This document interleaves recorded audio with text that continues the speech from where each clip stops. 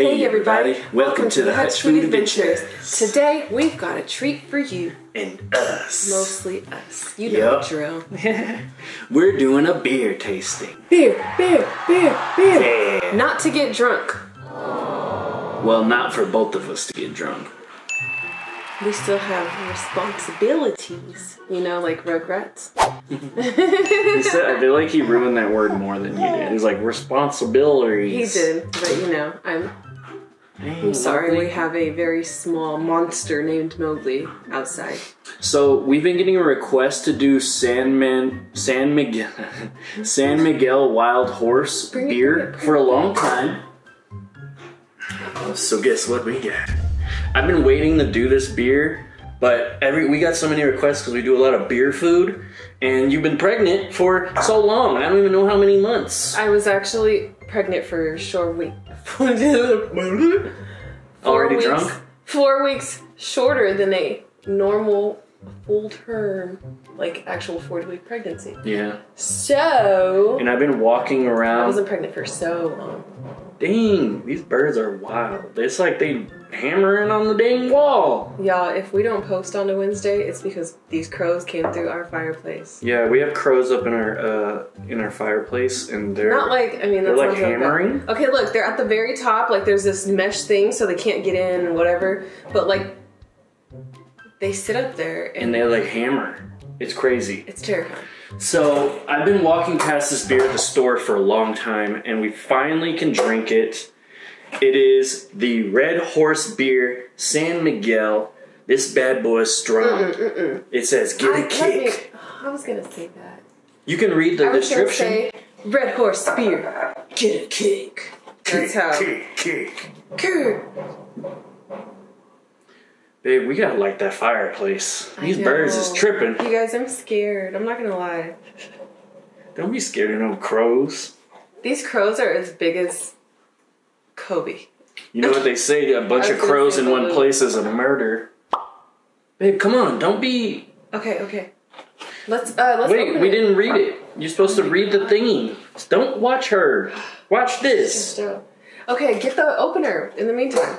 Okay, read that while I pour it. Shh.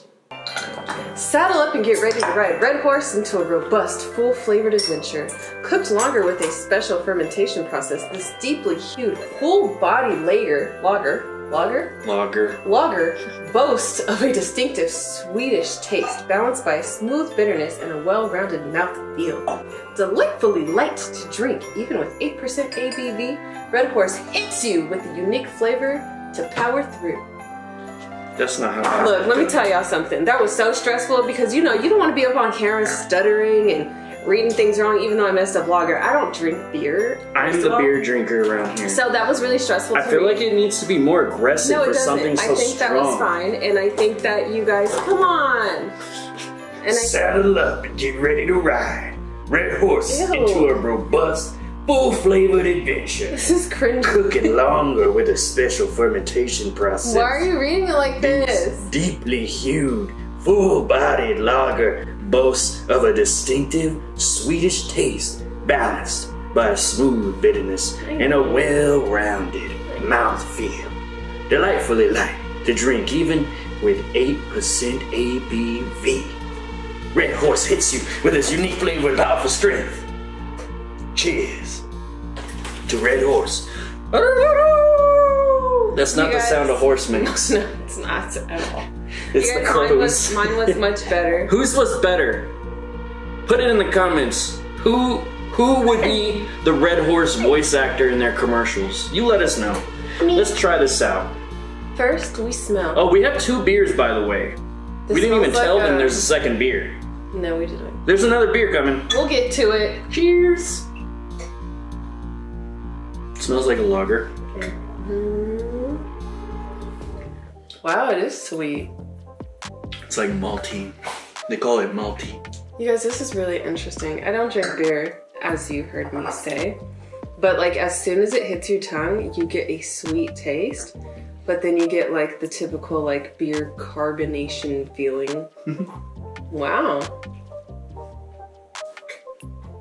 The best way for me to describe it would be like a dull sweetness. Like you almost look forward to more. Yeah. But then you're like, it's beer. Yeah, it's like it's refreshing. It really tastes to me like a strong lager. Like it's heavier.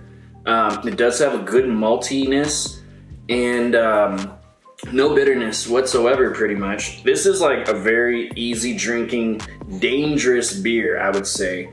I can see why this goes well with a lot of some of the fried beer snacks that we have. Oh, for sure. I could definitely see that. Like, it started to make sense. I'm like, this is why people recommend this. I am not mad at it. Either could be. I'm not mad at it, but would I want to like buy a pack and drink them? Yeah. Probably not, but I probably would. I might change my mind if I had some like snacks with it. Yeah. Yeah, this is that one you need snacks with it or you gonna get drunk. All right. Next up. Next up.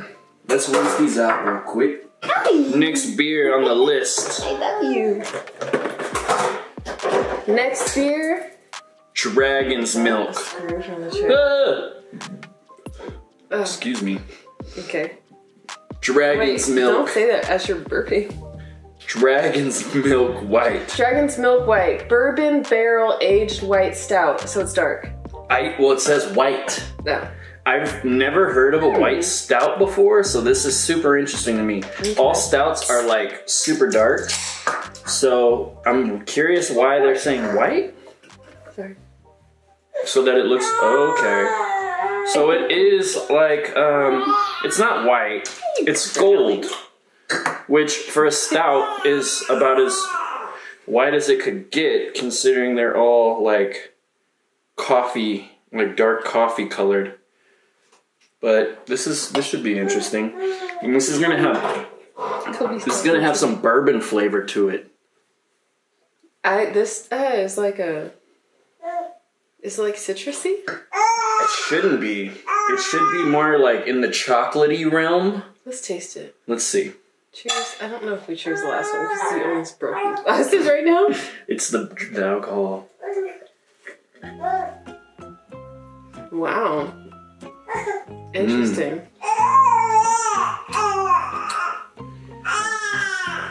Yeah, Whoa. you talking? It's like definitely less like carbonated tasting. It definitely tastes like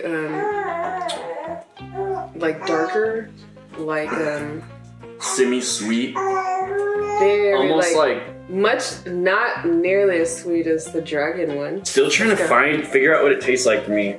I feel like it tastes like not as sweet as the horse one. And I almost feel like I wouldn't describe it as chocolate, but I would describe it as some sort of like dark flavor. Yeah. But again, I can't put my finger too much on it. I think it's the bourbon. It's like bourbon barrel aged, so maybe there's some bourbon in there. It doesn't taste like a stout. Like stouts usually are semi-sweet chocolate, coffee. It's not that. It's more of an ale to me. To me, it tastes like an ale. It's good, but I don't think it is what it promised. Not enough bourbon and not enough stout.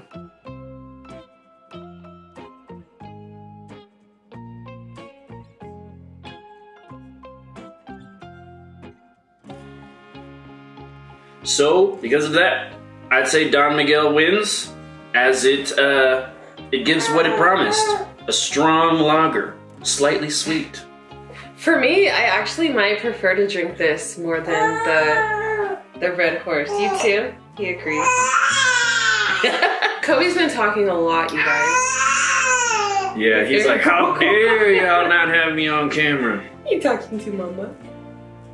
Alright, well, there guys. you have it. I prefer the Dragon's Milk. He prefers... I'll take the Red Horse. The Red Horse. With a cake. It looks like we both win. Everybody wins, but you guys, unless you go buy your own pack. Boom. And make sure you let us know what else we should be trying. Any other beverages, foods, snacks. And remember to drop a comment and let us know who read it best. Who read it best? Be honest, too. You won't hurt her feelings. Yeah.